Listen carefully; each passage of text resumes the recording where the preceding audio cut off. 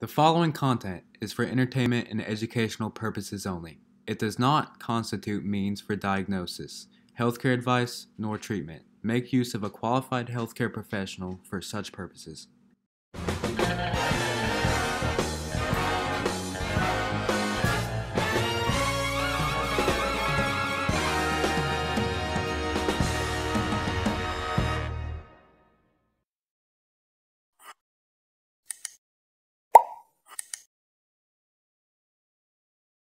The information contained in this video represents the views and opinions of the persons expressing them and does not necessarily represent the views or opinions of a Ph.D. teaches you, the channel's creator, its subscribers, or sponsors. The opinions do not constitute an endorsement nor the views noted by any government or private agency.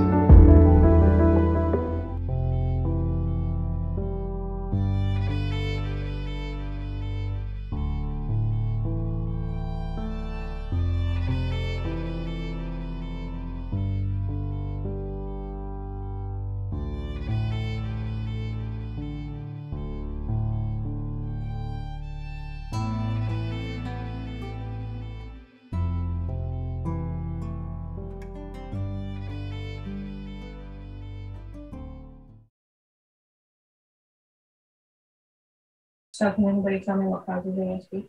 It's a neurobiological disorder. There's no known cause.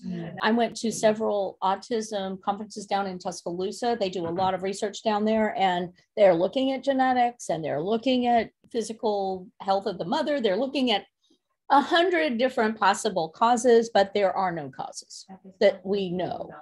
In terms of research-wise, statistics, even hypothetically, a complete hypothetical situation that would be correlated, it would still be not significant. There's been a lot of speculation on genetics, and they're seeing a few genetic markers that could be a prevalence, but since we tend to see them in families, like if a dad has it, then the sons have it. So, there's just not enough information as to what causes it.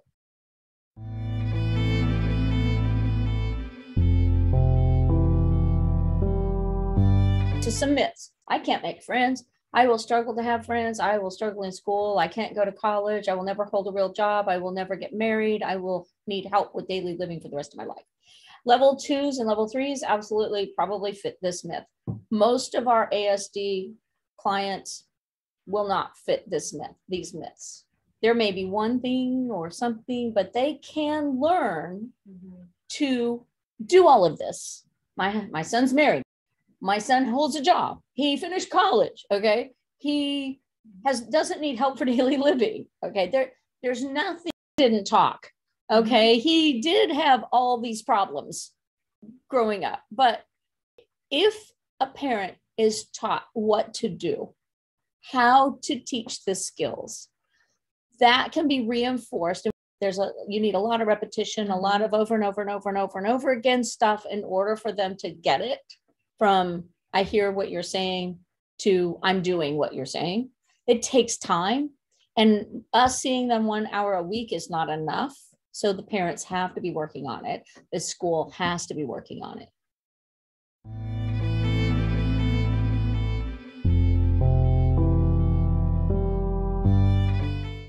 Okay, so what is autism? Autism is difficulty with social communication. So reciprocity, can't have a conversation, nonverbal communication, or any facial expressions. They're not tuned in to those facial expressions. Developing and maintaining and understanding those social relationships is really difficult for them. So would this be even level 1? Even level 1. Restricted repetitive behavior patterns, interests, or activities. So they might have repetitive behaviors or restrictive behaviors, inflexible routines, unusual or fixed interests. It's like this is his whole life is revolves around these things. He fixates on them all the time. Mom says he talks about them all the time. He's obsessed with, he hyper-focused on school buses, and he can memorize every number on every bus. Yep. And like he could tell you what kind of motors were in it. And that hyper or hyposensitivity to sensory input. So it could be the noise from the lights. You guys know these lights make noise. It could drive a person crazy. who is hypersensitive to them. And everybody's little idiosyncrasies are different.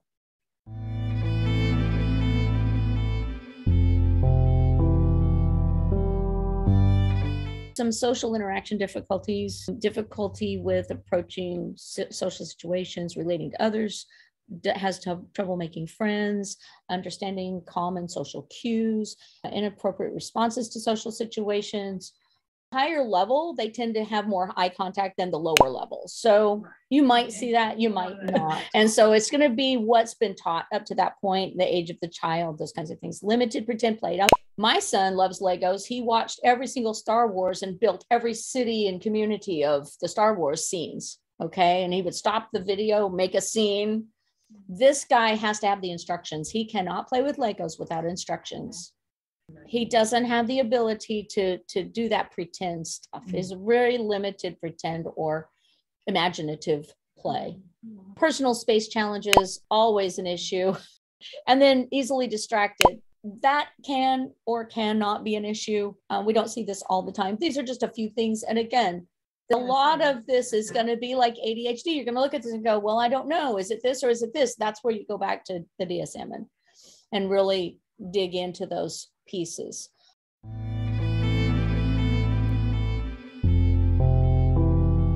Language and communication, difficulty starting a conversation, monotone speech, which I mentioned earlier. High vocabulary. These guys and gals will talk about photovoltaics at 8 years old.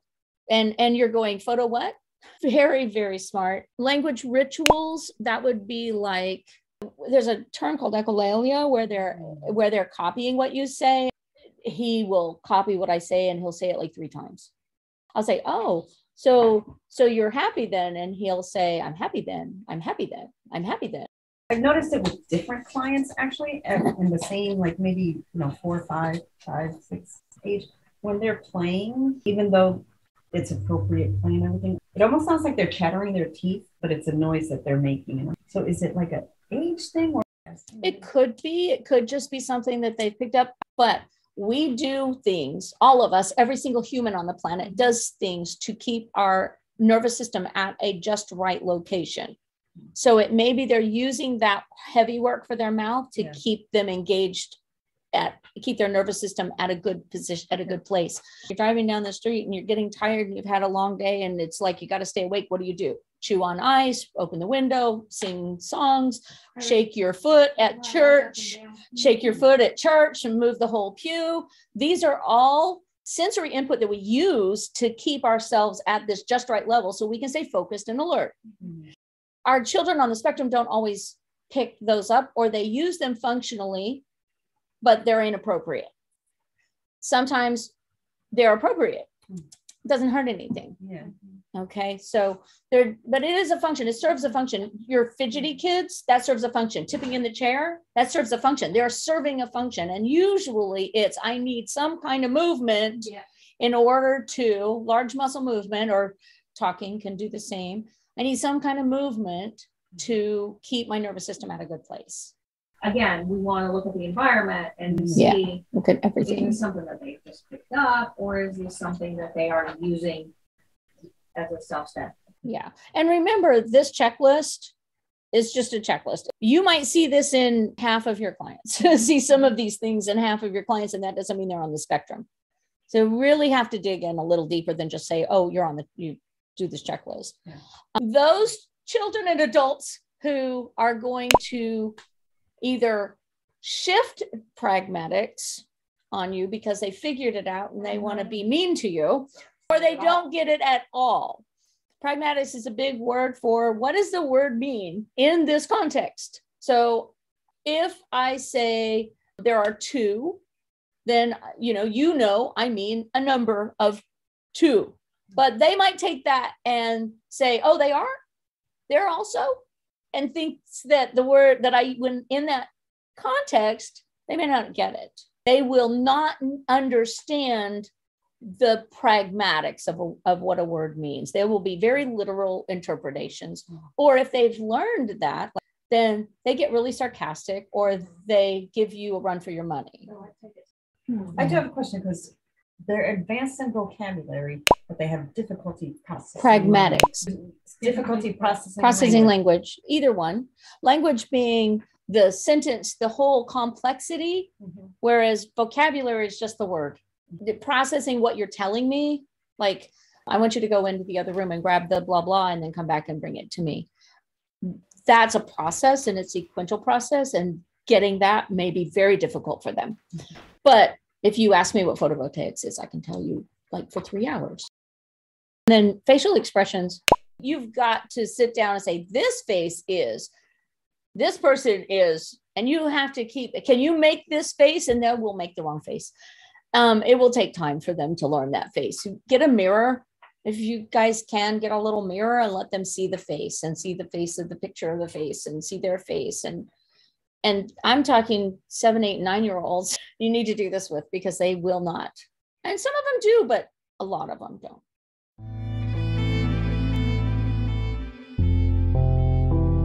Additional symptoms, we have cognitive and motor skill impairments. Mind blindness is a fancy word for, I hear what you're saying, but I don't understand any of it. Executive function difficulties, difficulty with transition, problems with coordination. Sometimes they have weak muscle tone, and so it makes it difficult for them to be coordinated.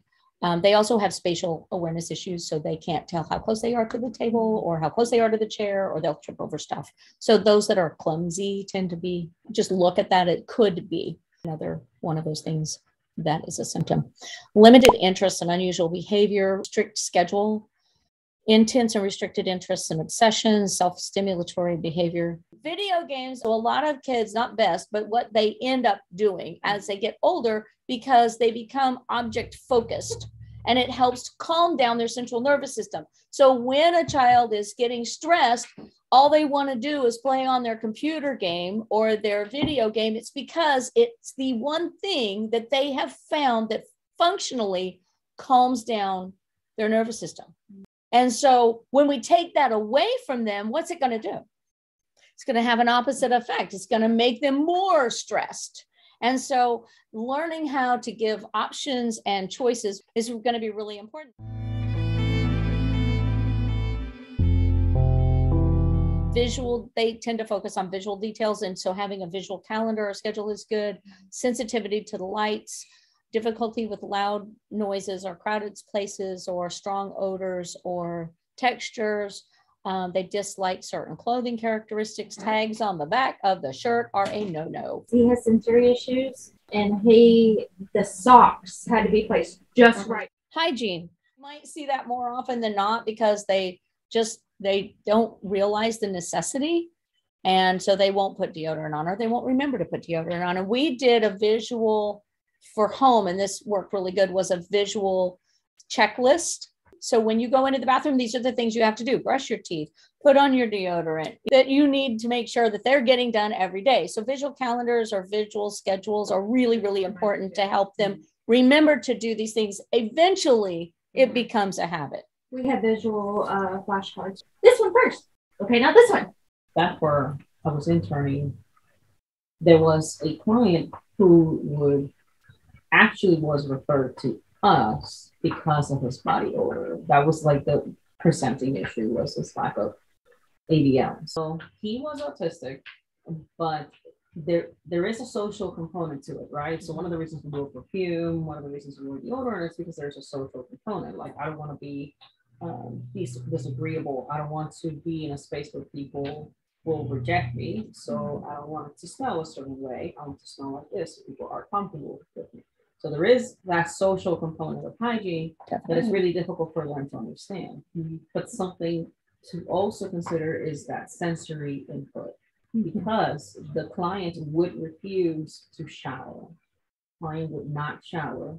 And we can think about that social element, but in his case was sensory. The droplets from the shower were too overstimulating for him. So the solution was taking baths that he would comply with. So there is a social component, but in his case, the bath, it's less sensory because you don't have all those drops or those little droplets hitting you in the skin. So you can consider the social element, but it's also important to consider what is the sensory element. And then sensitivity to touch. And we see that a lot here in the office where people don't want to be touched. Does that mean they have autism? No. So again, just my reminder that we may see these, but it doesn't mean they have autism.